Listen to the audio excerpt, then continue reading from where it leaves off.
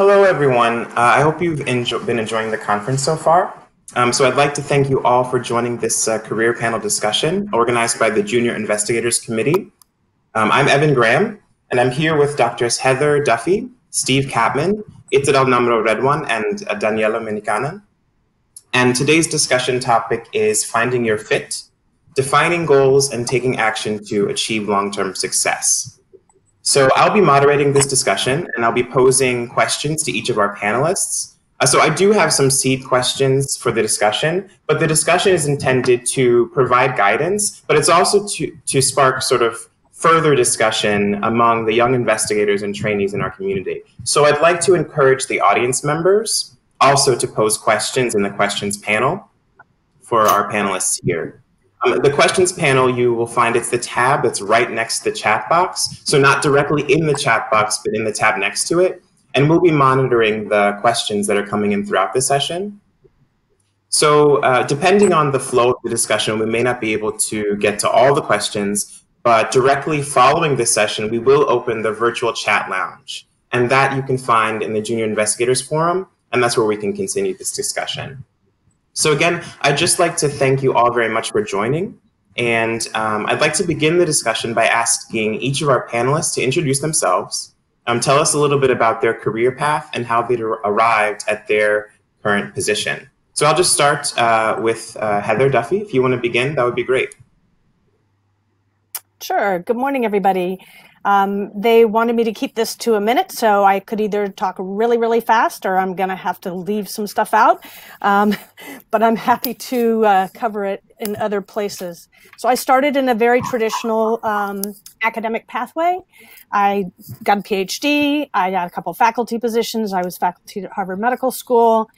And for many reasons, I decided that I really wanted to get more into taking therapeutics from the lab and out into the world to develop.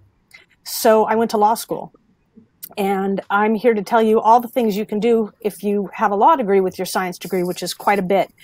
I then started my own consulting company, and what I do is mostly help small startup biotechs get organized, strategize, develop their assays, and generally figure out the business and law side of the world, because most scientists, we're not taught anything but science, so they need help in that.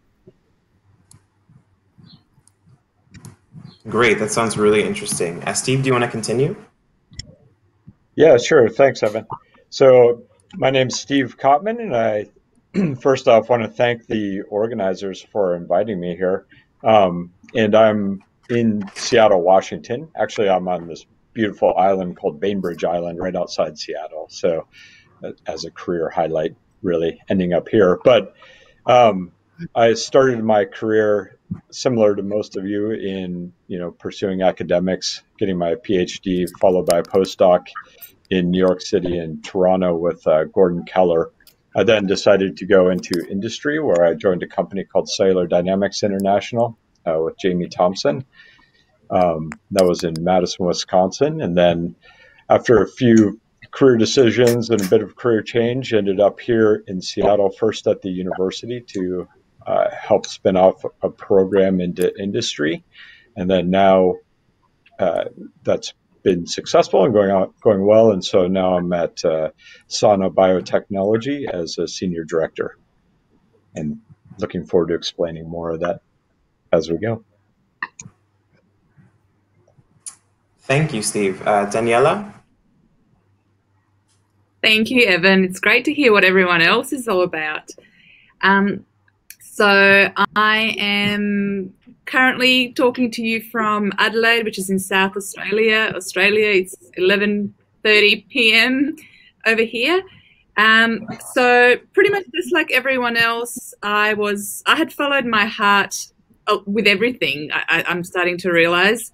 And I was absolutely in love with science and research. Got my undergrad or my bachelor's in biomedical science, then did my PhD and postdoctoral work in stem cell research, which I absolutely loved. And about 5 years ago, I moved from research into academia, which is teaching to university students, teaching on anything science related, and became an education specialist at the University of Adelaide. And now I'm heavily involved in teaching, course coordination, investigating pedagogies behind learning and teaching. And we're currently building a new bespoke medical program, and I'm a huge part of that. So I'm looking forward to telling you all about that transition. Really, really cool. It's nice to see someone who is still in academia, but in a different form of that. Yes, first of all, I also want to thank the organizers for inviting me to this beautiful panel. Daniela mentioned following the heart, and I guess that it will be the topic of the day. I can start with telling you a little bit about my career and the career choices I've made. I actually have a PhD in medicinal chemistry. And during my PhD, I realized that I was missing out on what happened beyond synthesizing these drugs. So I decided to execute a postdoc in a stem cell biology lab. So basically, I had barely touched any cells, but I decided to synthesize my molecules and then test them on stem cell differentiation. And I ended up as a postdoc at the Gladstone Institutes next door to Professor Yamanaka. And I was there for a few years, came back to Sweden, started a faculty position as an assistant professor. And one day I went together with a colleague of mine to visit this very cool company called Cellink, who offered bioprinters to fabricate tissue models and disease models, but also in the long run to print tissues for regenerative medicine purposes. And during that visit, I realized also that there is so much more to learn and so much more that I could do. And the next day after that visit, a recruiter called me and she wouldn't hang up until I had signed.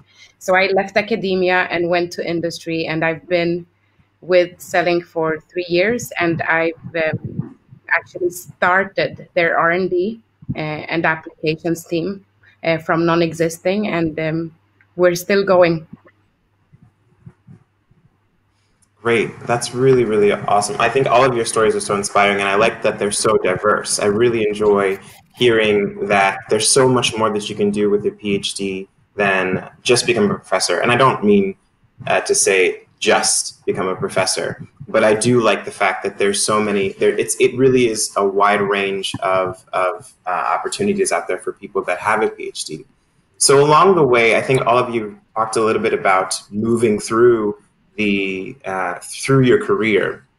So I just want to ask you a question. I guess this is really directed to all of you. If the choices that you've made have been informed by your career or vice versa, have you have the things that you've done been them because of successes in your career or failures in your career, or have those choices led to certain things? What do you say, Heather? If you can begin again, I guess. Sure. Hopefully it's not loud, other than hearing my voice. If it is, I can move. No, so there are a lot fine. of choices that I made. Okay, thank you. There's a lot of choices that I made due to external things, but most of it was internal pivots based on, what I really felt I wanted to do. And I still teach. I teach at Northeastern, but I teach a course now on biotech instead of on straight science, and that's great fun. So I've stayed sort of in academia at some level as well. And I think a lot of it has to do with how much I like teaching and helping other people get through their process. And so that's really my grounding principle in consulting and in teaching. Mm-hmm. That's really interesting. So from a teacher's perspective, Daniela, how do you think that your career path has been shaped by the things that you've already done versus the things that your goals that you've set for yourself? That's a great question. I'd just like to also to point out that I think that I realized very early on, even through my studies, that I am a workaholic and that I'm not going to have a work-life balance that everyone else seems to talk about. And I realized that the reason why that is so is because I'm so passionate and in love with either with what I'm studying or what I'm working on. So I wasn't focused on a career path. I truly realized that I had to follow my passion and my heart. And being a researcher is that curiosity that I guess led us into that lab to figure out something that hasn't been figured out before. And from there on, it was serendipitous that I gave one lecture and realized that talking to 300 students whose minds were ready to be blown by little bits of information that I already knew, I realized that is where I wanted to shift my focus and selfishly, it's because of the immediate reward that you got through seeing someone learn in front of you the magic of science that we know a tiny little bit about. So I just sort of followed that. I think that thing that got me into doing biomedical science, and it all came from my love for stem cells and everything throughout my research career, where I still do some research, but where I now found a niche in teaching that just lets me, just lets me be everything that I want to be right now. And also just the comfort and growth of knowing that in 5 years, that may be somewhere completely different, and just being excited about wherever my heart and this knowledge that I've been sort of collecting over time takes me. So keep an open mind is what I'd like to say. Yeah. Yeah, I think that's really, really interesting. I've been involved with a few other discussions during this conference, and one of the themes that I've come up across in those discussions has been sort of a passion for science, a passion for life, a passion for whatever you want to do. And so I wonder if Steve, maybe you can talk a little bit about how your passion for science or a passion for what you're doing, how that led to the goals that you've created and how you use that passion to propel you towards success. Oh, interesting question. Thanks for that. I would say, like, similar to everybody on the panel that I'm hearing so far, you know, that passion just leads you to the next step. And for me, I didn't know what that might be around the next corner, right? Like, so for example, when even just going into my PhD, so I completed my PhD in immunology in National Jewish Medical Research Center in Denver. And then stepping into that, I didn't, probably a year before then, I didn't really know that I wanted to study immunology, but then just found it captivating. And so just wanted to pursue more knowledge with it. So went to graduate school there. Then the next step was going to work on pluripotent stem cells with Gordon Keller in New York City. And it was kind of the same step where I found what he was working on and what that group was working on at the time just captivating as to what they were doing. So especially during those early career steps, it was really just following the passion of science, and I didn't always know what it was going to look like around the next corner. And then after finishing my postdoc, there were a number of different academic opportunities for sure, but I suddenly became tuned into this company that was starting up in Madison, Wisconsin, Cellular Dynamics, with Jamie Thompson as a founder. And they were trying to take what we were doing in the academic laboratories using pluripotent stem cells and developing these different tissues, and then put it to the test and see if we can actually develop these cells as model systems to study drug toxicity, for example. And so it became interesting. Okay, if we study all this in the laboratory, can we then put it to the test in actual industry and kind of fulfill those things that we've always talked about doing in all of our grants and publications along the way? And then once, you know, it was a similar step coming to Seattle here and do the same thing. So I think it, you know, that passion for science just leads you to what's interesting over the next horizon. And I can't say I always know what that's going to look like from one step to the next. You know, you do your best with what you have in front of you, and then kind of follow your heart as you're going along. Yeah, I think that's really, I mean, that's sort of been my sort of philosophy, following, you know, my heart, try to figure out what it is that I want to do, moving through my career as a, you know, relatively young person. I wonder though, there have been, I mean, everybody's taken so many different steps, and I wonder, I mean, it's great to follow your heart. It's great to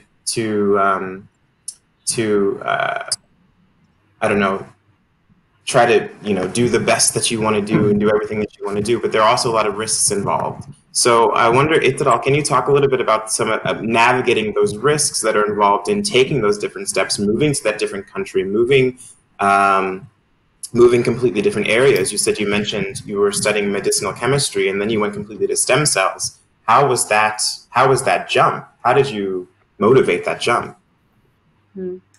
I think I've always had a passion for learning, and I can never learn enough. And I think that is what keeps me even going today. The continuous, strive towards learning more and learning new things and developing scientifically, but also as a person. So of course there are risks with moving from one country to another to learn something entirely different. But if you're passionate about it, then of course you think this is something that's going to fulfill you personally, but also maybe career-wise. It doesn't become too difficult to make that choice. Of course, it's difficult if you have a family, but at that point, even my family went with me. They moved from Sweden to San Francisco and lived with me for 2 years during the postdoc. But for them, that was a challenge as well. Career-wise, a risk, I think if you learn more, that does not mean that you put the previous knowledge you've had on a shelf and then you forget about it. It's still there.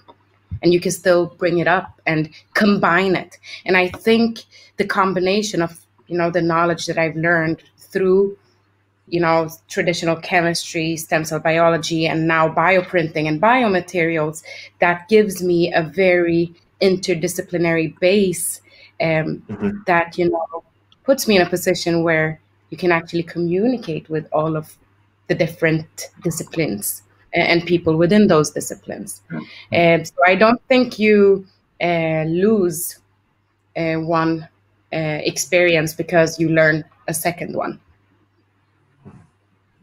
I think that's true. I think that you definitely, having more experiences is, in my experience, has always been really, really helpful. But sometimes those experiences don't pan out.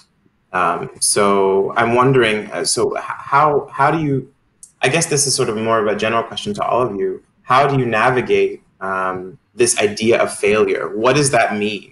Is that just a lower level of success, or is it, the word failure, when I was growing up, that was sort of like taboo. You don't say, we don't want to fail, So what do you, Ittadal, I saw you raise your hand if you want to comment on that. What do you think about that idea? I think when it comes to your career, there is no such thing as a failure. There is a learning experience. Whatever you go through, I hope you learn a lesson, or you learn from the experience, or you learn from the move you made. Whether you're happy with the move or unhappy, let's talk about failure again. It's a learning experience, and you're never gonna repeat that mistake again. Daniela, you mentioned that you did. I think, Daniela, you also mentioned that you indicated that you also wanted to comment. Yeah. So go ahead. I do. And what we currently label as failure, I now get really, really excited about. So I have I have grown. I think the moment I see a challenge, I run to it, because it's an indicator of so many things happening within us that we generally try to distract away from, because we like the comfort and the safe. But eventually that catches up with us. So when something's uncomfortable, or when you're not getting to where you think you want to be, I really turn to that and go, what is this message? What am I really telling myself here? So if I wake up in the morning and I'm not looking forward to going to work, and if that's a regular ongoing occurrence, that is your opportunity to rethink, reset, leave, go, travel places. Because I've done all of this, and especially if I could tell myself something to 10 years ago, it would be grab onto those failures. They're your best lessons. They're going to get you to a place where you never thought possible. Mm-hmm. Heather, go ahead. So I have both a scientific and then a personal story about this. You know, when I was working as a graduate student, I used a particular protein for my astrocytes that was a negative control, always, always, always. That was our classic. And I just couldn't get it to work, because every time I treated the cells, that protein would show up. Well, you know, that was so-called failure, which turned into a lot of grant money in the start of my research career, because it turns out I found a new upregulated protein in astrocytes when treated with an inflammatory cytokine, right? So if you take that into your life, you look at yourself and you go, well, you know, I thought I was heading somewhere and I had a good control set going on, but something keeps popping up. And if that one thing, I think Danielle's story is perfect. You know, if it keeps popping up that you seem to want to do something besides what you get up in the morning to do every day, then you should run for it. You should go for it. And there are risks. There's always risks. I mean, I was a faculty member and went back to school, and having a bunch of new 20-something friends was certainly interesting. I loved it. Some of them are still very good friends of mine, but it was a risk that I wasn't going to be able to get a job because I don't practice law. I learned about law and I learned about business, but I'm not a lawyer. I am not a bar registered attorney. What I use that for is to help my clients navigate the legal world. So it's about figuring out, you know, if something keeps jostling you in one direction, maybe you ought to look that way. Mm-hmm. I agree. This brings me to another question that actually we got from the audience. And Heather, while I have you, I was wondering if you could give some input about your experience about having many different interests at the same time. You mentioned that you started in academia and then you went to law school, which to many of us, I think, seems like very different interests. So can you explain a little bit about that?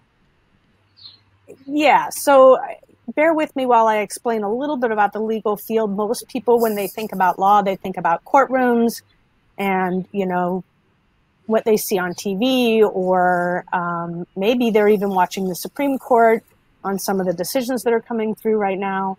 But that's not a very large part of law. Most of law is under the auspices of corporate law, which means it's all about how to run a business, and it's contracts and licensing and tech transfer. It's regulatory law, working with the FDA, working with the SEC. It's defining insider trading versus not insider trading, which is actually in the biotech business a hard line to define. What is public disclosure that keeps you out of trouble with insider trading, and what is not? For those of you who don't know, Martha Stewart went to jail for insider trading in biotechnology, not in her business. So they actually have a lot, and the umbrella I work under is my focus was intellectual property, which is patents and trademarks and copyright and a bunch of other things. A lot of people with science backgrounds who go into law, go into patent law, and that is a very lucrative field. If you like to write science and if you like to work with scientists to help them protect their inventions, I mean, I have friends who make, you know, $400 or $500 an hour as a patent attorney. I'm not a patent attorney. It's not to my taste, but it's a really good field, and it's all about science. So there's a lot of science in the intellectual property areas of law. So they're not as different as you would think. It's a way to manipulate and maneuver through the business of science rather than just doing the experimental side. Right. That's a really interesting perspective, because I think that when I was in graduate school, that was never really something that was even thought about. I mean, you sort of generate intellectual property, of course, and then you find someone to help you with that. It's not something that I really saw for myself as an option, and it's really interesting. It's really interesting to see that there are those people out there. So one other question that we got from the audience has to do with traveling. And I know that in many people's careers, traveling is a really important part. So Steve, I know since you've been traveling a lot for your work, I wonder if you could speak a little bit about how you feel about sometimes in academia or industry or wherever needing to travel in order to further your career. Thanks, Evan. Well, number one, I think that's going to get a lot easier, right? So where I am right now, a lot of my neighbors work for Google, Amazon, Facebook, these companies, and they've basically been told that they no longer need to work in the office anymore. So they're going to be traveling a lot less. And I anticipate the same is true for us in biotech as well. So we're seeing, efficiency actually being or productivity being very good, doing a lot of meetings on Zoom. But at the same time, you really need to, you need to be getting out there and meeting people quite a bit. Over the last year, I've been fortunate enough that I haven't had to travel too much. And I say fortunate because, we have little kids at home, so I want to be able to spend time with them. When you're younger and just starting out in your career, it's a blast, right? You travel all over the world, you're seeing different things, you're meeting different people, total jet setter. I think as you get a little bit older, you want to settle down a bit with it. But for me, I embraced the travel aspect of it. And then when I was working with Cellular Dynamics International, we were purchased by Fujifilm. So I had the opportunity to go to Japan on occasion too, which was just great experience and great colleagues there. I think it's a little bit different for everybody, right? So some people like to stay home a little bit more and not travel as much. But typically what I've seen is that the younger generation, or just when you're starting out in your career, people, most people love to travel and be out there. I'm looking forward to all this ending and traveling again. I was a little bit, saddened last night at the end of the sessions that, that was the time that you typically meet up with all your colleagues and go to dinner and have a drink and a nice chat about science or life in general. And that's where you really miss out. But yeah. I think a sort of not piggybacking, but a sort of adjacent question to this is the family situation. So we have one audience member who's interested in knowing a little bit about how you can convince your family to move along with you. So I know you mentioned that in your first statement. So if you could speak to that, that would be great. Yeah, it's a difficult question, and of course, it's very, very family dependent because every family is different, and everyone has a spouse that does something that can limit that option or not. When I decided to do a postdoc, first of all, I was looking for the area, but also I had decided that I wanted to be in California. And it's easier to motivate your family when you go to a warm place, of course, moving from Sweden. Second of all, my kids were still at the age where they saw this as a challenge, and it was a cultural challenge. It was also, from a language perspective, a challenge, but also like moving across the world. So I think they were excited, and they were still at the age that they were flexible and weren't really missing out on a lot from back home here. And we also knew that it was temporary. When it came to my husband, he's a business owner, and he could run his business from abroad, and that also helped us a lot. But it's very difficult. I think you have to pick an area where maybe, depending on whether you have kids or not, where you both feel that it will fulfill you somehow. Let's say you have a partner that also wants to do a postdoc, then you could potentially select an area where you both can find somewhere to pursue that. But it is very, very family dependent. And I don't think there's one right answer for all. Yeah, no, I don't think so either. And I agree with that it definitely depends on the circumstance, depends on the goals of both members of the family, or all members of the family. So I heartily agree. Steve, did you have something to add? Yeah, I just wanted to follow up on that because, and I'm in complete agreement. And I think, people have to really weigh in what their family wants to do too, and where that location is. And that was a huge decider for me at many different stages. And of course, that depends on your goals. And for me, my primary goal is providing for my family and keeping them happy. Secondary to that is health. And then, my career comes after that. And career is important because you have to build on it. But like having a happy family, you're going to be well-rounded. You're going to, I think to me, it's critical for moving forward, and you can't really sacrifice their happiness for your career goals. Yeah, I think that those are really wise, definitely very wise words. While we're on the topic of goals, so a lot of us, the point of the session is try to figure out how we're supposed to build goals and things like that. And I think that a lot of times people have a good idea of what they want to do, but they might not be as confident that they will succeed. So Daniela, I was wondering if you could speak a little bit about some advice that you might give someone who sort of knows what they want to do. They can see the path, but they're not so sure whether or not they'll be able to do it. They're afraid of that failure. Okay, yeah, definitely.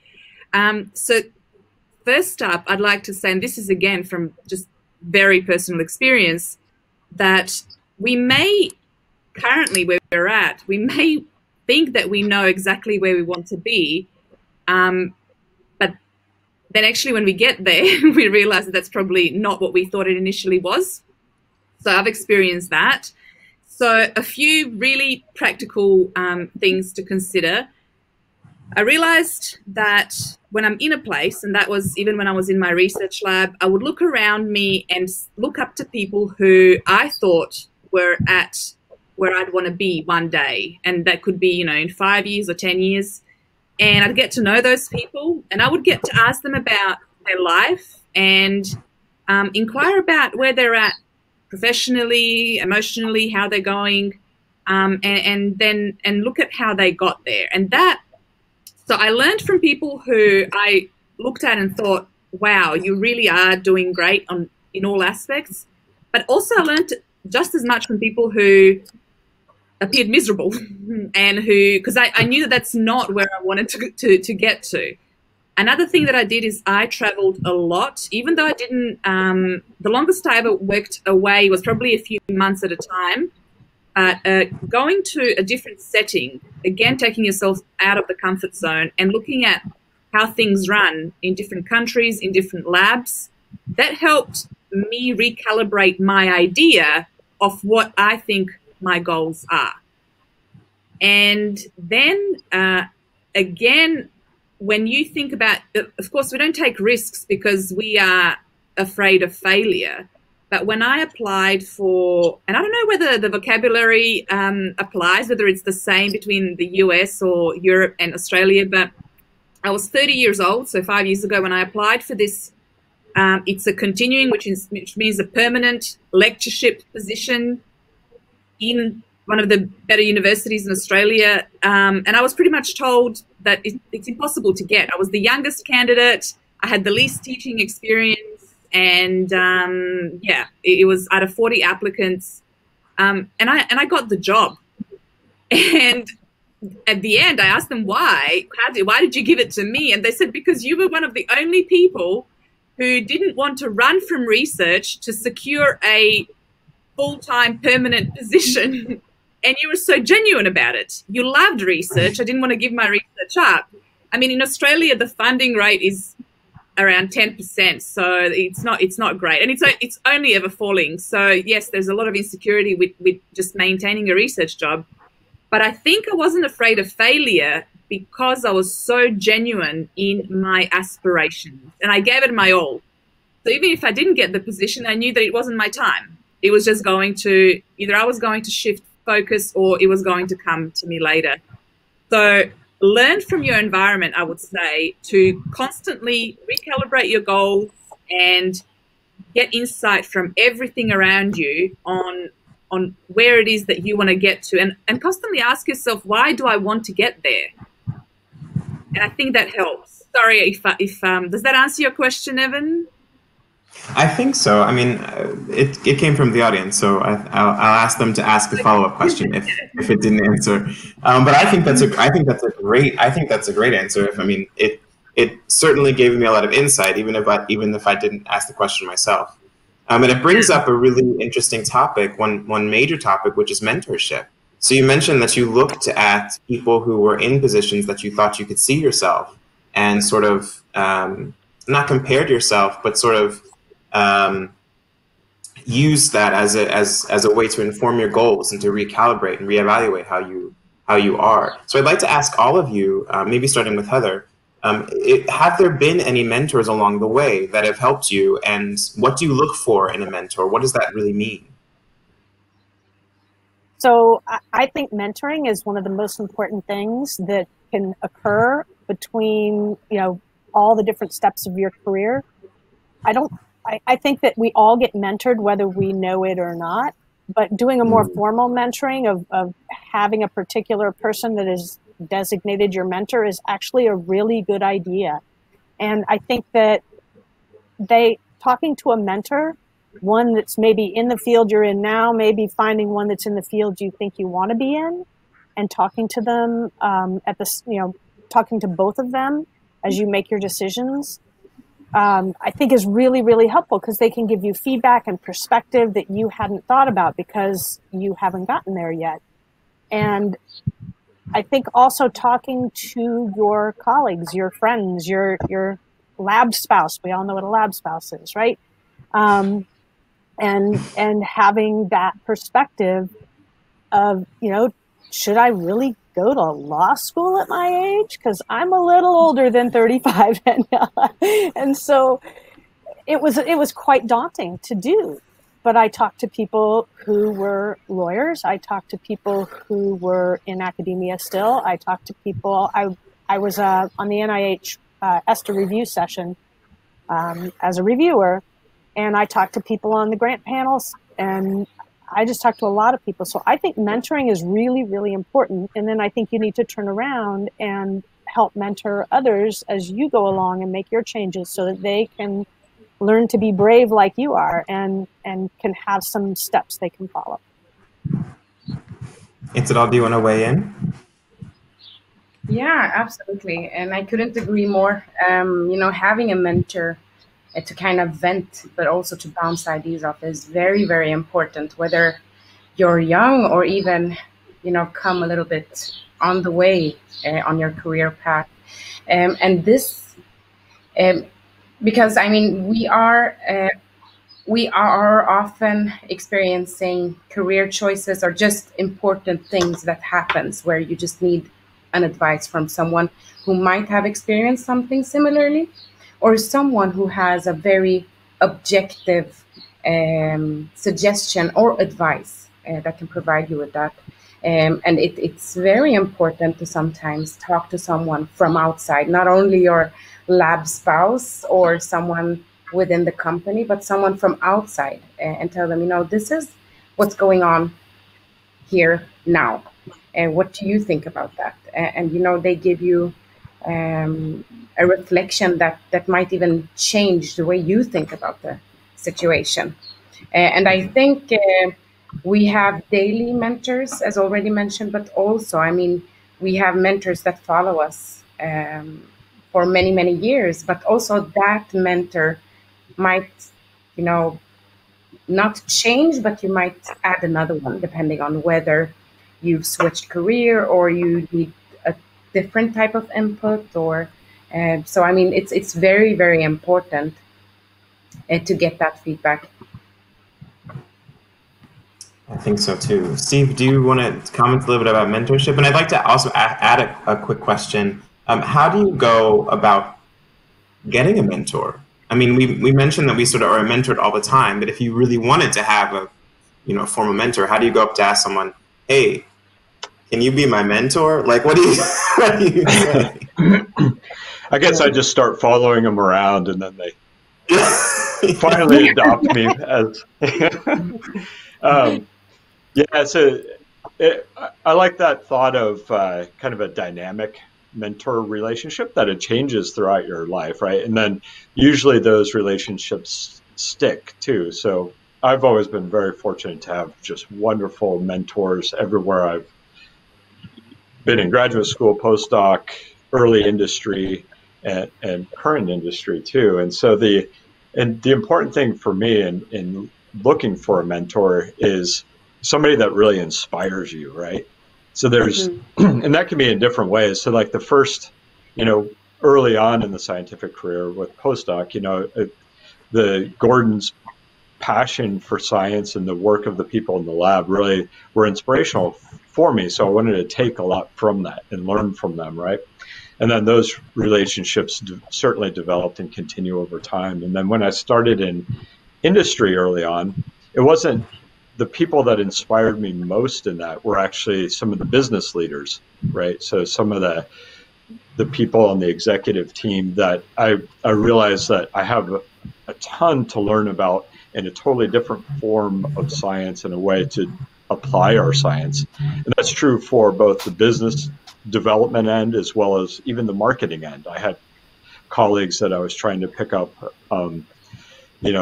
skill sets from marketing, and ultimately all those relationships, and as you broaden your horizons, hopefully make you more rounded too. So and then your question on what do you look for in the mentor, like I said, I think it's just somebody that you can be inspired by. And that was actually one of the big career decisions I had. There was a point where I became too comfortable at the company I was at, and I found that I wasn't any longer being inspired by, not that I wasn't working with wonderful people that were doing great science, but I guess I had tapped it out. So I was, got everything I could from those guys, and I wasn't inspired anymore. So then it was time to make a change. And that's when I came to Seattle here to work with Chuck Murray and now at Sana. Boy, just like there's so many different aspects of science and business development at Sana, like, in regard to following people around and glomming onto them and learning from them, it's limitless, because there's people from the pharmaceutical industry, early drug development, business leadership, everything. And so there's a lot of potential mentors there, and I just have to, follow them around and learn from them. I guess, and sometimes they don't even know that they're my mentor, but I, trying to learn what I can from them nonetheless. But I mean, yeah, that's what we do. I mean, we emulate. We try to figure out who we want to be. Well, sort of who we want to be for ourselves, but also where we want our careers to sort of go, and how we want our careers to take shape. But emulate is the exact. Yeah, that's perfect. Evan, is emulating, right? So you kind of learn those personality traits from different people and emulate them. Yeah. One comment that came through from the audience that I think is a really interesting point is that as you're moving from different places, so you sort of become the new kid on the block in a way, and so how has it ever felt like you've sacrifice sort of upward mobility by changing career paths or moving to different streams? Or do you feel like as you move from one place to another, you're moving mostly laterally? What do you think about that? Go ahead, Heather. Yeah, you can begin. So there's a long-standing feeling, I think, in academia that if you leave academia and the scientific life, you kind of didn't make it, right? And I actually know people who took me off of review panels, even though I was still doing science, and took me off editorial boards because I had the nerve to go to law school for a while before I jumped back into the lab. And I think that you have to just not worry about, whether it's lateral or up, but worry about whether it's where you want to go, and not worry about what other people think about what you're doing.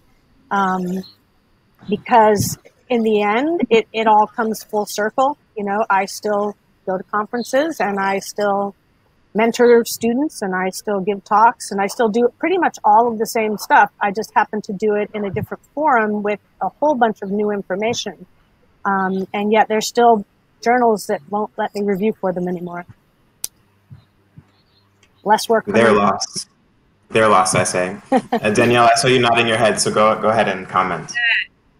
Just really quickly, just to echo everything that Heather said, please stop thinking of that path or that trajectory as linear. It's really not. You're not going from A to Z in a flat line. It goes up and down, and even if you are moving laterally, it really, you're moving to where you need the space that you need to be in, and where you'll end up, you'll surprise yourself. And I know that I'm using a lot of fluff words and bringing a lot of emotion into this, but I'm truly speaking, if I could give you my story, you'd see that that I'm truly speaking from my experience and what I've seen around me. So yes, as soon as I went into academia, my research lab, which is a really successful research lab, was like, you sold out.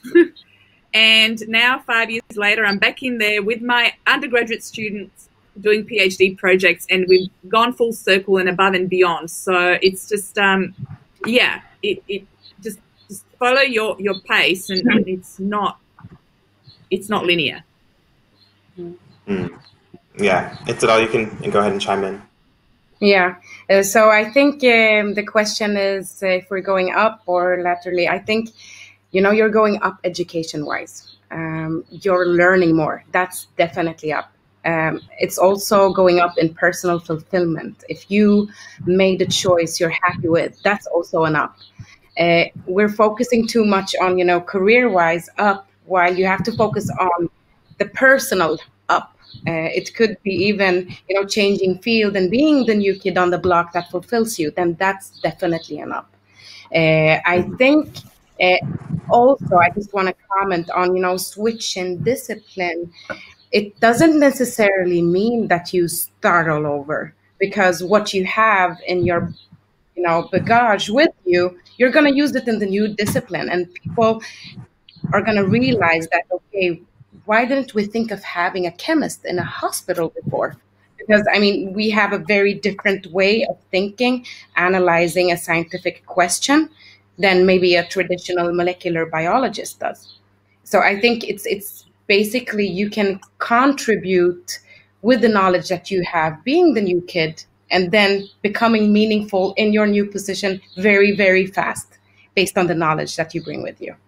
And that's at least how I experience the changes I've made. And it's always, being interdisciplinary gives you a more central role, because you can actually communicate with many, many people within, for example, a company where you have engineers, you have chemists, biomaterialists, cell biologists, you have biophysicists, because you actually understand a little bit of everything, but at the same time can have these challenging scientific discussions and learn from everyone in the new field. Yeah, definitely. I think so. I feel like I'm just saying, I agree, but I really do. I think that I really am getting I myself personally am getting a lot of really great insight. One thing that I want to ask, also, this is a question that we got from the audience, is that when you do have that a little bit more experience from academia, how do you know at which stage you should end? Well, how do you know, first of all, when you're ready, like when it's time to shift into industry? And how do you know at which stage, at which level you should enter at? I mean, we're not all going to enter as maybe senior scientists, but maybe we don't want to enter all the way at the bottom either because we have all of that experience. So how do you prepare for that industry transition? Itzra, maybe you can continue.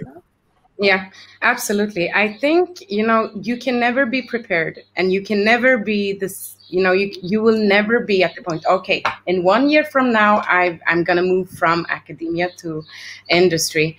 You have to follow your heart. And if you are doubting where you're at, talk to people, find mentors, have informational interviews with people who can guide you. I know a very, very close friend of mine, and when I was at the Gladstone Institutes, she had been a postdoc with this amazing lab, doing, really breakthrough science. But she had been there as a postdoc for 4 years, and then she was a staff scientist, and she was considering, I don't want to be here in the long run. When is the right time to move? Informational interviews, to ask people for advice, and then you need to follow your heart for when you are ready to make that move. And of course, people think differently. I can just talk for myself. When I decided to leave academia, I didn't want to burn the bridges because I didn't know if the choice, I would regret the choice, because when I started in academia, I knew right away, I had so much in front of me, and I was really just on the go. But then, selling came in the way, and they were really motivating me with this, amazing science that they wanted to create, and amazing collaborations all around the world. But, I didn't know whether that was for me. So I decided to communicate with the professors and the doctors at the Sahlgrenska Academy and say, if I go to selling and regret in 1 year from now, can I come back? And I mean, that's always something you can try. And for me, it did work. So I had a full year of, open position where I was at any time allowed to come back to academia within that year. But I met, the doctor and the professor leading the department, 9 months into that year, and he just looked at me and said, "You're not going to come back." And, here I am. So I think just try. If you're hesitant, leave the door open. Don't leave everything behind. If you are hesitant, leave the door open. But also, before making a risky choice, make sure you have enough confidence to step into that new risk, so to say. Heather, did you have anything to add? I wanted to add something a little bit more practical, and that is that there are people who are in their PhDs, they know they want to go right into industry.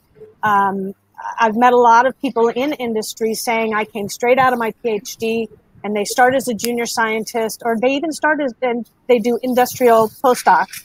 But if you're going into industry to avoid certain things in academia, it doesn't really work. And that's because one of the things I hear a lot, because I do a lot of training students how to write papers, because they go into industry thinking, I'm doing this because I don't like to write and I don't want to write papers.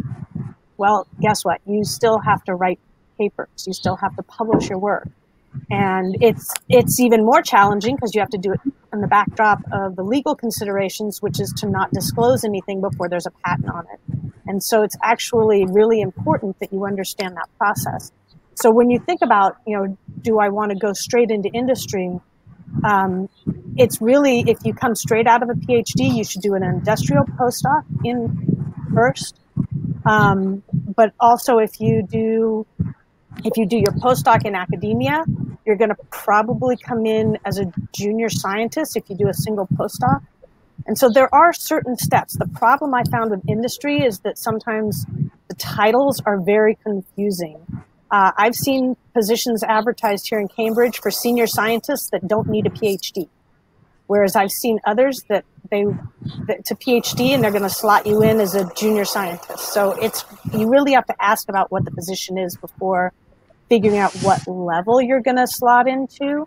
But really, this is just for people who come straight out of academia and their training and going into industry. Yeah, I think that I'd like to add. Go ahead. Yeah, I just want to add one thing. It's something that I've heard people ask me is, okay, so, or people comment or say quite often is, oh no, I don't want to stay in academia. I don't want to spend the rest of my life writing grants and chasing money. Guess what? You're going to write grants and you're going to chase money in industry as well. This is, it's a lifestyle, and you just need to figure out, where you want to do it. Because you're going to write patents, you're going to write papers, you're going to apply for funding, and you're going to, the whole package. It's not one way or the other. Steve, I think you also had a comment. Yeah, I just wanted to follow up on a comment from Heather in regard to titles and the differences between different companies, because that's really important. I see it all the time from applicants that we're interviewing at Sano or different companies that I'm at. And the important thing, so they are very different between companies. You might have somebody that's very junior being, vice president, if it's a small company, to pharmaceutical industry where you see a principal scientist or even a senior scientist that has, a career worth of work. And I think the important thing when you're trying to navigate that, because it is so different between companies, is make sure you just learn about the people around you that you're going to be working with, and make sure that you see it as a good fit where you're going to end up, right? Because it is just incredibly different. And then the second part to follow up on is communication. So make sure you're not running from that communication, because in industry, it can even be more challenging because you're communicating not only with scientists around you, but, scientists from process development, you're communicating with marketing, business development. There's a lot of different stakeholders in what you do that you need to be able to communicate very clearly with. And so there is a lot of writing and presentations for sure. But so make sure you're working on those communication skills, because that's going to benefit you whether you're in academia or in industry. Yeah, it sounds like, to summarize, it sounds like what we're talking about is like when it comes to figuring out which part of the sort of where in the hierarchy you can find yourself, it has a lot to do with just reaching out, finding out what it is that people are doing at the specific place that you're trying to be. Yeah. Daniela, did you have a comment on that as well? I do. I feel like I have a comment on everything. And also, I just like to say that I am enjoying this panel discussion so much. It's close to 1 a.m. here, and I am wide awake. I'm learning so much from the panelists, and I'm really, really enjoying this. So thank you. Thank you. So just a couple of points. One is on communication. So that is, I found that, and this has taken me some time, that my piece of advice is to embrace your vulnerability. And I know it's scary. I suffer from imposter syndrome all the time. I always feel like I am the one who doesn't know what's happening. I am the one that everyone's looking at thinking, what is she doing in this meeting room with the deans and the deputy deans? And it's really, expose your vulnerability, and you will find that people will meet you halfway, and they will, ask someone to be a mentor who you don't think would say yes. And that's how you really, that communication really sets up for your learning. And the second thing that I wanted to say, and this is related to industry or anywhere else, perhaps maybe don't focus on the titles, but look at a place where you can grow. Because what you want to do is enter a space where you see immense growth potential, and because that's your winning, that's your learning, as we just said. So they were my 2 pieces of advice that I wanted to say on this. I think that those are great pieces of advice. I'd like to hear more pieces of advice, actually. But I'm wondering, so, okay. So now, I can stop you. Oh, go ahead. You asked the question before. You asked, how do you approach a mentor? And do you ask them, can you be my mentor? To be honest, why not? I've had someone come up to me and say, you know what? I would love to have you as my advisor or someone to support me in the choices that I make. And it's actually it's an honor to get that question. I don't know, that's personal, but I know that people that I've been around, I mean, if you have someone, they actually like to share, their experience and their mentorship. And if they are too busy, they will say no. I mean, And to be honest, that's the worst that could happen. They're not probably going to look at you worse. They're not going to, bite your head off. They're probably just going to say, sorry, I can't. But when you're looking, the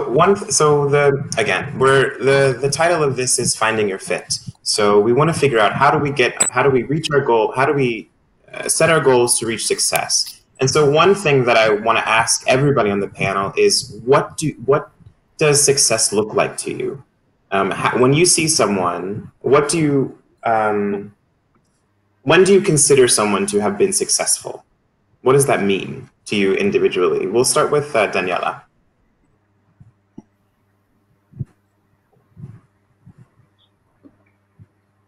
I think we lost. Success to me is really represented.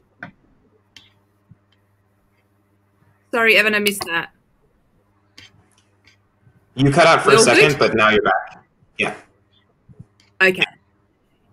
So success to me really is very closely connected with joy.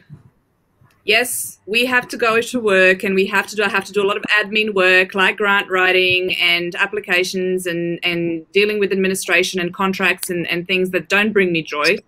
But overall, I feel that probably around 70 to 80% of my time at work is joyful for me. And as I said, I have long given up the idea of having a work-life balance where I work a certain number of hours and don't bring work home. So I have incorporated, I travel with my work. I have, are you guys able to hear me well? You're cutting out a little bit, but yeah. Okay, good. So over the last 2 years, I have taught in all over Europe, in India, in the Amazon jungle of Peru. I've gone with my work, exploring life, learning a lot from life. I've gone and worked as a volunteer in medicine camps in some really interesting conditions in Tanzania. And I've just decided that as long as there is that majority of joy and content and growth that I'm achieving through my work, that I'm also applying to my personal life, that is where I should be at. And I'm really looking out for those signs that say, and I think it was Steve who said, when I look around the place and I see the people around me and I see that there's nowhere for me to turn and think, oh, that's where I want to go next, then maybe it's time to change. And I'm ready to take those cues in whenever they come. So that is what success looks like to me, fulfillment. And accepting that there are going to be challenges and bits that we don't want to do, but overall the equation shifts towards not necessarily happiness, but yeah, content, joy, and growth. Hopefully you got all of that. Agree. You came in loud and clear, and I completely agree. Steve, would you like to continue? What does success mean to who's successful? Sure, and I guess one measure of success is being invited to a career panel. But either that or just means you're getting old and have a lot of experience. But I second the notion that success is joy. I was about to say happiness, but Danielle corrected me on that. So it is joy, though. Like, are you fulfilled in what you're doing? And that's everything from your work environment to where you're living. Is your family happy? Do you have good friends around? Those are all success, right?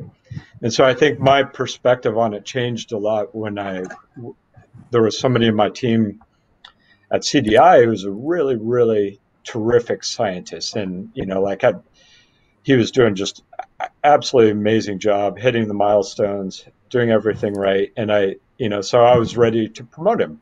And he said to me, like, I was just shocked by it. I was taken back because I've never met somebody that didn't want to be promoted, but he was very happy what he was doing. And so that was success right there. He's content. He found joy in where he was, and he didn't want any more responsibility with it. So it's where you find that. It's not just hitting some pinnacle in the career. You can have success as a postdoc as long as you're finding joy in it, graduate school, everything. Yeah, I completely agree. Is everybody sort of in consensus on the joy of success?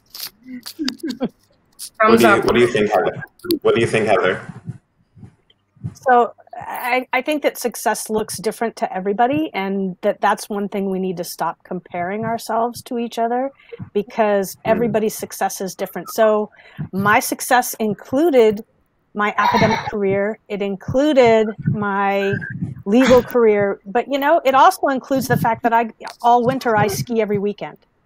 And I have time to train dogs. And, I do lots of things that aren't work related, even though I work an awful lot. I mean, I love my work. I love what I do. But I think I didn't become successful until I started really being comfortable with the fact that I can turn it off at times and say, you know what, it'll still be there tomorrow. And I'm going to go and have dinner with my son. And I do want to make one comment, just in case there's anyone in the audience like this. When we were talking about having to move, and you said there's always a spouse. Not always. So I did this by myself with my son. And moving a child, I would think, for those of you with kids, is so much harder because a spouse can be reasonable. Children, little harder.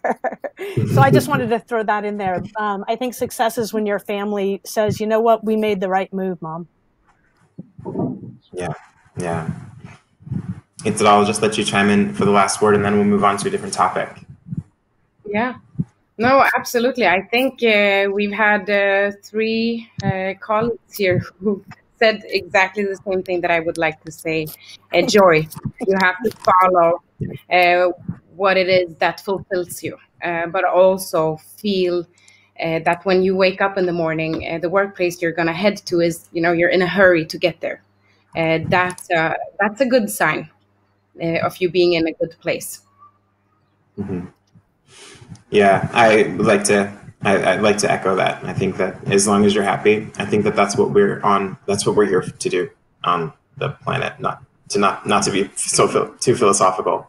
But so on your way to success, a lot of people have been asking in the questions panel how important collaboration was. So can maybe, I don't know who, Daniela, would you like to talk about how important collaboration was on your way to success? Yeah, really important. Collaboration, and it's not just you don't meet people and email people and at conferences talk to people just to get to a place. Everyone's been saying this. It's about you learning, and so everyone I met, I worked in Connecticut for some time in a stem cell lab, and all over in Italy, all over the labs in Europe, and those collaborations turned into relationships that then shaped all that I am. So I learned from them, they learned from me. So please reach out to as many people as possible and also give the same back. I feel like that has really gotten me to a place where I'm at today. And even now, I'm setting up collaborations with people who are doing something that I'm not even thinking about potentially getting into. But it's great knowing that there is an area into, you know, into everything really is that there is no box. Think outside the box, things outside the square, everything, especially in today's culture and environment, everything is, I could be, and Heather, just you hearing about you studying law, and I want to get my master's now in psychology. I just feel like in 10 years, I'd love to do this in 10 years again to say, where are they now? Because think of your collaborations as your connections to your own future, and everything is a gift. Every collaboration and relationship that you make through work and anything, really. So that's me on that. Heather, I saw you raise your hand if you want to comment a little bit. Yeah, just really briefly, I don't think we actually can do any of this without collaboration. I mean, not just the scientific collaboration, but the thought process, because I think that you learn new ways of thinking and new ways of looking at things by moving, through collaborations. There's a sort of a derogatory sometimes for some people who have made it to Harvard faculty called the 4-H Club. They went to Harvard undergraduate, graduate, postdoc, and faculty, and they've never left. And they've only learned one way to do things and one way to answer questions. Now, there's a lot of really obviously brilliant people there that didn't go through, but that sort of stigma is there. And it's not just Harvard, every place has them, that you learn by your collaborations, not just the science subject, but how to approach questions, how to look at data, and really how to maneuver through the process. You learn different ways of doing it, and that's one of the things I think is just so important about collaboration. I think so too. I think especially in we were talking a little bit about today's society, the way things are today. And I mean, now, of course, what's on everybody's mind is COVID-19, this pandemic. And so a lot of our audience members have been asking, how have your career goals shifted? How have you reevaluated things in this specific climate with the pandemic and also with the Black Lives Matter movement in the United States? How have these things affected your trajectory? Steve, do you want to start? Yeah, sure. So I mentioned previously that traveling is certainly much more limited, and it's probably going to stay that way for quite a long time. So that's, I guess just getting used to Zoom technology and these type of things. But I'm just really, really fortunate with the organization that I'm with right now. So Sana Biotech, they've been incredibly proactive, navigating how people can work in the labs in a very safe environment and in a situation like COVID. And so they've been, we've been able to maintain momentum while keeping everybody theoretically safe as well. And so I think having, that's something you talked about with collaboration. You've got to have a community around you that is going to take proactive steps to maintain that safety, right? And so that's whether you're in an academic lab and then your whole department will need to adhere to probably new policies, et cetera, or in biotech industry where you have to make sure you and your colleagues are all safe and being diligent about staying healthy in this. And then in regard to the Black Lives Matter movement, boy, it just really makes us, for me at least, it makes you very, it gives you a lot of pause for thought and just thinking, what can I do? Where can I contribute and help people? Itzal, do you have a comment about this? How has the ongoing situation affected your idea of success, of goal setting? How does it affect you? Yeah, I mean, at least I can speak for our company. I mean, we've had to shift focus. We've been a little bit opportunistic and, find the ways to make sure that we are contributing to this situation by maybe shifting the biomaterials production facility to hand sanitizer and alcohol. So as a company, we've been opportunistic, but career-wise, that's also made me, value every day that I get to be in the lab with the team or at the company with the rest of the managers or the rest of the employees. And you value that much, much more. But of course, as we heard, I mean, we found out that we can also be much, much more efficient when working from home. So maybe in the future position would be combining going to work, but also working from home to keep the efficiency, but also to compensate for the social interaction that you get by being in the office and with others. So I think it's opened up the mind of how you should work, how your daily work should look like.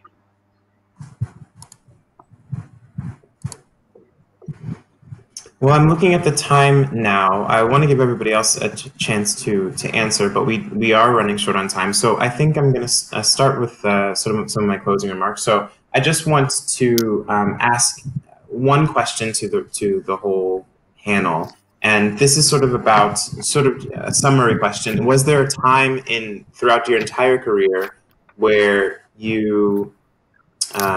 where there was someone who, I don't know, we often hear people say, someone once told me, or a great person once said, and so I'm just wondering if you've had any similar experiences within your career that have helped shaped the way you think about setting your goals, how often you should reevaluate your goals, what you think about this dichotomy of success and failure. If we could just go down the line one by one. I'd love to hear what you think about that. Maybe just a short anecdote. Heather, if you want to start. Sure. This is sort of to go to the example that not all your mentors have to be in your business. When I came back from the basic cell biology meeting in 2011, I guess it was, I was looking at all the science and looking at how people had, cured heart failure in mice one more time, but never taken it out of the lab, and I'd ask the question, well, did you license this out? No, we just published the paper and now we're doing another molecule that cures heart failure in mice. And I was at home and I was sort of griping to my teenage son, who was teenage at the time, and anyone who has teenage sons know they don't really want to hear about it. And so he got really fed up and he said, you know what? I'm so tired of hearing you talk about it. Go do something about it. Go to law school, because he's always wanted to go to law school, and go to law school, learn about businesses, and start doing it yourself. And, I thought that was absolutely insane. That was absolutely an insane thing to do. And yet, you know what? He was right. So, when people, the strangest people can say things to you sometimes that have a huge impact. And so that's why it's really good to listen, even if they're just being exasperated and rolling their eyes at you. Sometimes it's worth it. Yeah. That's a really, really inspiring story. And now I don't feel bad about saying all those things to my mom when I was young. Daniela, do you have an experience that you'd like to share? Yes, lots. But really, maybe I'll just like to share just my story anecdotally, really briefly. So I was currently at this age of 35. People do consider me really successful, with even if you look at it in any which way. However, I was, a refugee, came to Australia, born in Croatia, came to Australia at the age of 12, could not speak English until I was 14, and made it all the way to here. And one of the best thing I heard, I think, and that was quite a few years ago, was that really humans run on two emotions, love and fear. And we really are limited only by our thoughts. And those are the fear thoughts. And when you're really stuck in a situation, not knowing what to do, just for the fun of it, remove the fear and think about the possibilities. And you'll realize that the fear really isn't real. It's just in your head, and take that path. So I've done that. That's taken me through some really difficult situations in some really difficult places in the world where the danger was real, And because Australia is pretty cushiony, and my life right now is pretty cushiony, and I know it sounds like, yes, I can talk from this space, but really I've seen a lot, I've experienced a lot, and it has taken me to this because, you know, I do tend to reevaluate and think, well, no, really, we base our limitations on the unknown, and we project that fear onto, I can't take that risk because of this failure. But really, what does it mean? You fail, you move on. What's the worst that can happen? So that's, yeah, that would be my thing that someone has said to me that's guided me through life. Mm-hmm, mm-hmm. Steve, what about you? So I guess I'll give a little bit of a different example, and it's kind of just like thinking about how one broadens their horizons based on opportunities. And it was something that happened a few years ago. And one time a recruiter reached out to me, and they were from a food company saying that they were looking for stem cell biologists to help lead this effort. And I was just thinking, what the heck are they talking about? You know, so it turned out it was one of these companies making clean meat from pluripotent stem cells or stem cells in general. And I think it just like, so I got on the phone just to check it out, see what it was all about. And it really, you know, I see these people in this industry that are just really taking a leap of faith in what they're doing. I mean, here we're talking about the differences between going from academia to industry.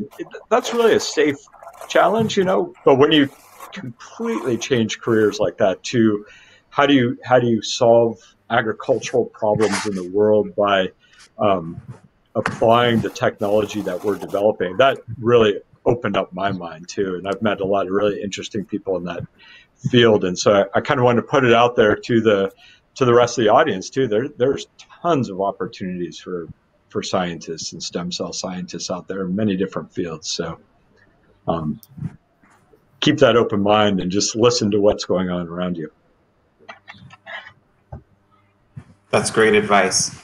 It's at all any anecdote, any story that you'd like to share that really helped shape your ideologies? I have one. I mean, it's a little bit personal, but I'm gonna go ahead. I've never been afraid of sharing personal things. Yeah, you know me. But it was actually in grad school when I had 1.5 years left. One of my mentors, because you know I had gotten my second child during my PhD, which is very common in Sweden that you have children during your PhD. It's basically, you know, considered a position, and we have great support for those who wants to move to Sweden. But basically, I had my second child, and I came back, and I worked very hard, and I had 1.5 years left. And one of the mentors, you know, one day we had a meeting to talk about the remaining 1.5 years. And she said, "Oh, how many manuscripts do you have?" And I said, "I have one in preparation, one submitted, and 3 in the works." And she said, "Wow, you're going to finish that in 1.5 years?" And I said, "Yeah, of course." And she said, "But you have kids. Or don't you have I mean, sometimes what I want to say is you have to not always take the advice from the mentors, and, you know, determination gets you very, very far. I finished 1.5 years later. I had my 5. All of the manuscripts were submitted. A few of them were accepted. And I got an amazing postdoc stipend that supported me to pursue my dream postdoc position at the Gladstone Institutes in San Francisco. And I did that with kids. Guess what? And so I think not always take the advice, follow your heart and follow your passion. Just be determined. You know, the stubbornness gets you very far. Don't forget to be also humble and realistic. Yeah, but I think determination gets you very, very far. Yeah, I think that's a really good point, saying that, like, it's good to have a mentor, but you shouldn't take their word as gold. Your goals are still your own. You still have to make your own path. I mean, the mentor is there to help you and help guide you, but in the end, your life is your own. So we actually have a few more minutes. I wanted to make sure that everybody got a chance to sort of tell their story, to give that little bit of advice. But one thing, while we're on the topic of mentors, one question that I think we should probably address is, what do mentors expect from a mentee? Is anybody who wants to begin on that? Yeah, go ahead, Heather. Well, I like cookies, but what I think really we expect is reasonable discourse. Okay, so I do a lot of mentoring. In fact, I mentor for a biotech group out here called Mass Connect, which we take academics who are trying to spin their ideas out into industry, and we put mentors in the same room with them for 8 straight weeks. And so I've been mentoring in that for about 4 or 5 years now. And I would say all but one of the teams, there's 3 sections a year, and all but one of the teams in all those years we've had great, wonderful discourse about what they want and where they want to go.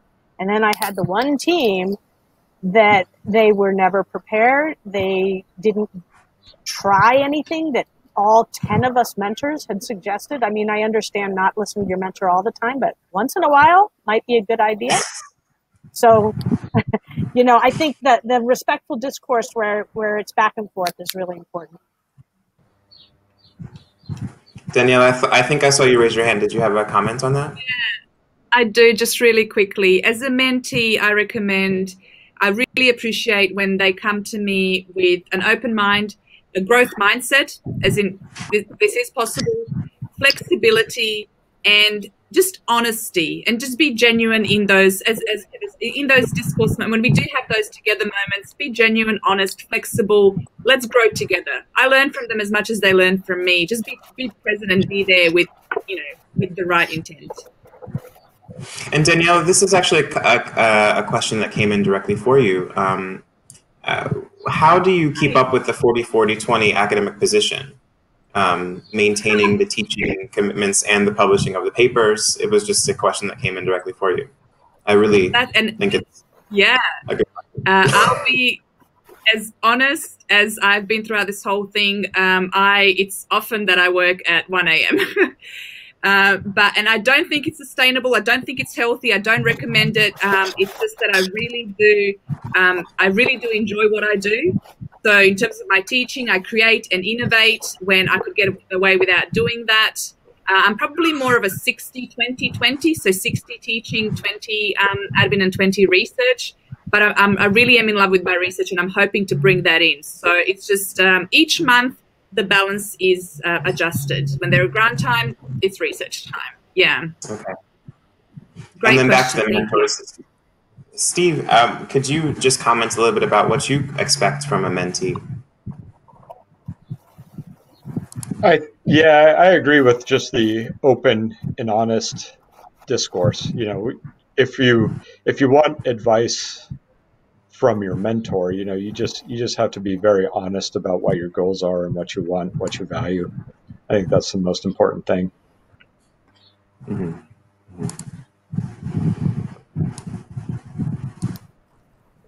So we still have a little bit of time left. I'm watching the clock like a hawk, so I'm just trying to make sure that we don't run over time, because there are some questions that are coming in that I know will take a long time to answer. So I don't know if I want to pose them, but I will ask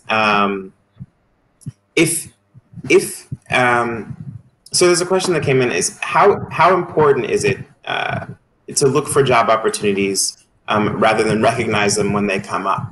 Like, to actively seek out a job rather than sort of wait for it to sort of materialize or sort of be created organically wherever you are. How aggressive do you think you have to be? Depends on how much you need a job. I guess that's a good point. Yeah. Go ahead. But I think, yeah, sure. I think it's important that if you're looking for a job, I mean, the job is not going to come after you. Well, for some people it does. Headhunters are very, very active nowadays. But I think if you're considering a career change, you should definitely find the next step or where you see yourself being successful. And you should even introduce yourself to that or those companies and tell them why you would be beneficial to work for them or what you could add to that.